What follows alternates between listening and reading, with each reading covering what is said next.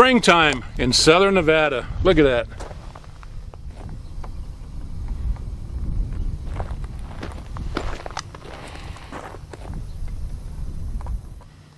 Okay, so you just bought your first shotgun, pump shotgun, and it's either 20 gauge or 12 gauge. But I have a 12 gauge here. We're going to go over it. I'm going to show you how to basically operate the shotgun. How to load it, how to aim it. We're going to talk about chokes, we're going to talk about ammunition, and I'll give you a couple of recommendations. I do want to say though that I've been shooting shotguns since the early 70s when my dad took me out rabbit hunting, dove hunting. So I've been shooting them for almost 50 years. Got a lot of shotgun videos on YouTube. Some of you guys that have watched a lot of my videos, you know I love a pump shotgun. This is a Mossberg 590. So if you just bought a new shotgun, most likely it's either a Mossberg 500 or a Remington 870, two of the most popular shotguns in the country. If you bought a different brand, that's okay, because most of these pump shotguns, they kind of all work about the same. So we're going to go over how to load it, what ammo to use. We're going to talk about chokes, and not really going to get into accessories except one right here. This is a Tac-Star side saddle. Holds 6 or 4 rounds, as you can see. You can also get it that will hold 6 rounds. So let's get set up and get started. Okay, first things first. My shotgun is unloaded. Okay, there's no round in the chamber, and there are no rounds in the magazine. Let me show you that again. You can look in there, hopefully you can see that. There is not a round in there, okay? And I have a plunger right here. There's also no rounds in the magazine. Now, if I was to see that right there. Now, if I was to rack this right now, I would chamber that round, and I don't want to do that, so I'm going to take it back out. So we have a buttstock, we have the receiver, we have the barrel. This one has a heat shield on it, and we have a magazine tube right here. Trigger, of course, and this one has a front bead on it right here. Some shotguns will have iron sights, like on a rifle. Those mainly are for shooting slugs. Now let's talk about the safety. If you have a Mossberg 500, your safety is going to be right here. Now this is on safe. If I flick it up and I see that red dot, this shotgun is ready to fire. So I'm going to keep it on safe.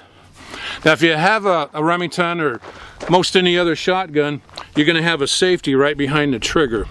Some shotguns might have a safety in front of the trigger right here.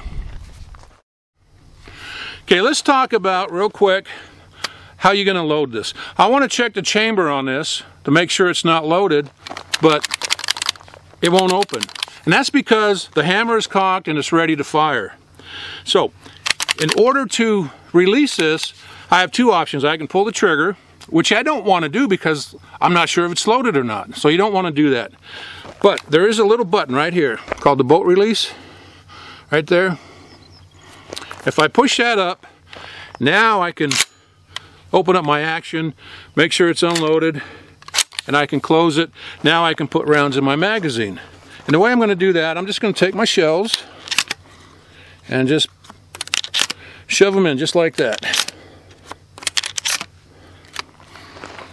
Now if I want to shoot this, all I have to do, again it's locked, so I'm going to push my little bolt release, and I'm going to aim, or I'm actually going to point. I'm going to take the safety off, and bam, the shotgun will fire. I don't want to shoot it right now. So to take this loaded round out, I'm just going to open this up real easy, and I can pull that round out. I'm going to close the action, make sure no round goes in there, and bam, I have an unloaded chamber. I have my safety on, and again, if I want to shoot this, all I have to do is push that bolt release, rack it, and I can fire, and then I can just keep on shooting until my magazine is empty. Okay, next I want to talk about choke. Choke is the amount of constriction at the end of your muzzle. Now, you know, most shotgun shells have pellets. You can either have tiny pellets in that shell or you can have big fat ones. But what a choke is going to do is determine the pattern of those pellets at a certain distance. And the three most common chokes are improved cylinder, modified, and full choke. A full choke's going to constrict the very end of that muzzle. And so if I want to shoot a target at 40 or 50 yards, I would use a full choke. If my target is going to be up close, then I want to use an improved cylinder, maybe even a modified. Now, if you have a tactical shotgun or a home defense shotgun, most likely it's not going to take screw-in chokes like this one here. This is just an improved cylinder. There's no way to change that. The only way I can change that is to buy a new barrel. So, most likely you have improved cylinder if you have a tactical or home defense shotgun like this one. Now let me give you another example. This choke right here is improved cylinder.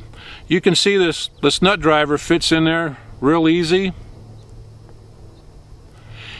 Here's my full choke, and as you can see, it's got quite a bit of constriction to it. So again, that's going to keep my pattern nice and tight at a longer distance.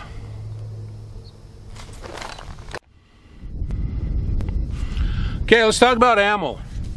You know, the nice thing about a pump shotgun, man, there is just a huge variety of ammo that you can put through a pump shotgun.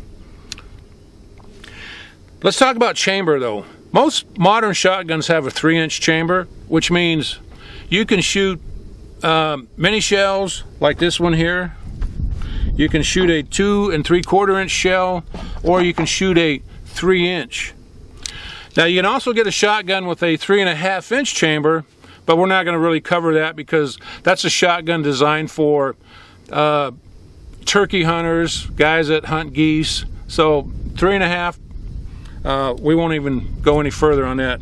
So again, here is a mini shell, and just a cute little guy. I'm not going to talk too much about this because I just did a video review on these mini shells, and I will put a link to that video at the very end of this video. And the most common shell out there is 2 3/4. Now if you measure that, it does not measure 2 3/4 inches, at least not until you shoot it. Once you fire this and that mouth opens up, then it becomes 2 3/4 inch. And you can also shoot a 3-inch. Now, if you're just getting into shotguns, I would recommend right now staying away from a 3-inch. And they do have a lot of recoil. And I'll show you some video here shortly of my son shooting a couple of 3-inch Magnum shells. Let's take a look at some shotgun shells here, and we'll cut them open and see what's inside of them. But here I have a box of 7.5 shot. These are very small pellets. We have 1 1/8 ounce at 1200 feet per second, 2 3/4, and 12 gauge. These are used mainly for small game, birds, rabbits. But this is what one looks like cut open. You can see it has a whole bunch of pellets in it.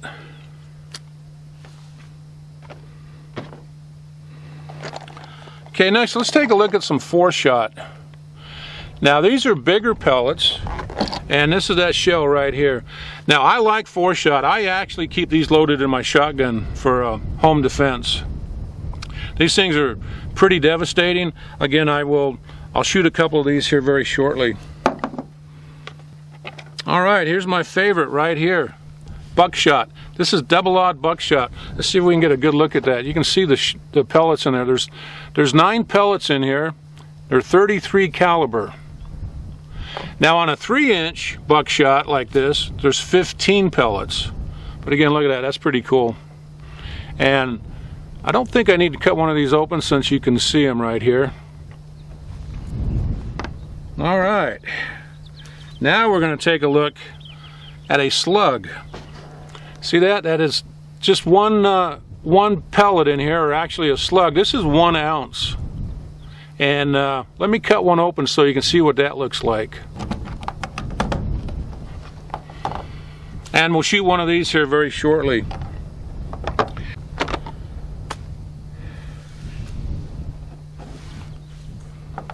All right.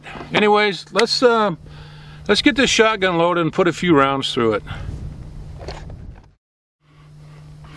Okay, I have 1 gallon of water set up, and I'm going to shoot it with this 4-shot. Again, this is what I like to keep in my shotgun for home defense.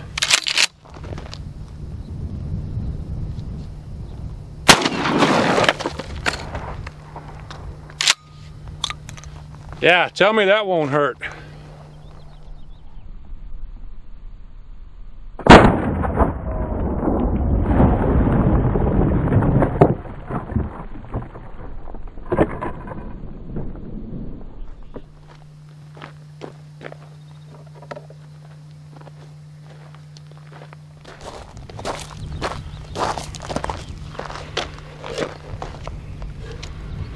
Yep, that will certainly do the job. Okay, next I'm going to fire a slug at this cinder block. This thing is heavy, and I think you might be impressed what that slug does to it.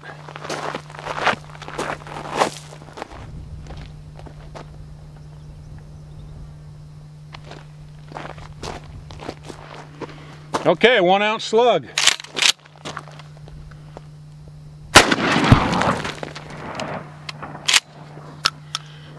Woo, doggy.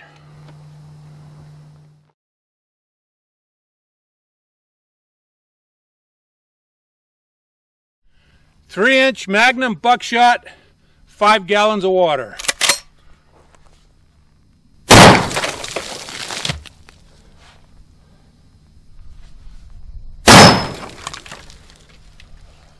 Damn, that thing kicks.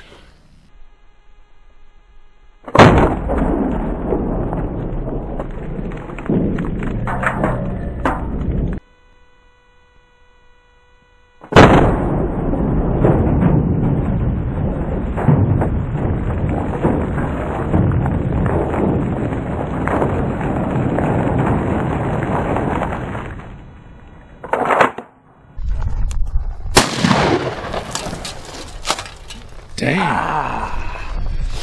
How was that? Oh, that hurt? that smarts a little bit. Those 3-inch Magnum buckshots, they pack a kick. You know, when it comes to a self-defense shotgun, most guys are going to keep the magazine loaded, so in the middle of the night they can jump up, grab their shotgun, chamber around, and bam, they are ready to defend themselves. Now, if you're not comfortable leaving rounds in the magazine, and that's fine if you don't, I fully understand. The solution to that is make sure you get a side saddle, okay? You notice my shells are a little staggered. I'll show you why here in a second, but middle of the night, grab your shotgun, open it up, take a round, and just slap it right in there. You don't have to feed it into the chamber. Again, just take your shell, slap it in there, and it is ready to fire. Now let me show you. I'm going to shoot a couple rounds and show you how quick that can actually be.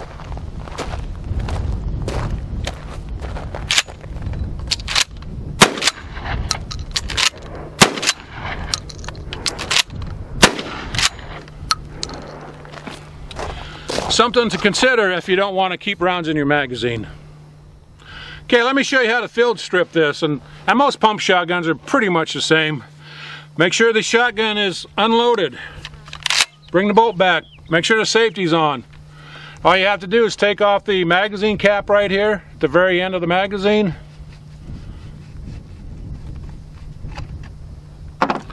And the barrel should come right off. Just like that. Now I can clean the face of my bolt, and I can clean my barrel. That's really as far as you want to take it down.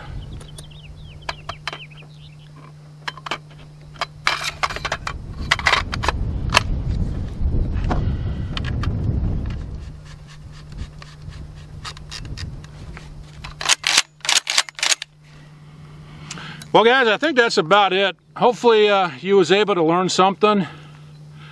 But I do appreciate you watching my video. But watch this all the way to the very end, because I'm going to have a couple links to those mini shells and probably another shotgun video. Probably this one right here. So check that out. And if you would, go to Patreon, throw me a couple bucks so I can keep making these videos. But in the meantime, guys, stay safe. And we'll see you next time.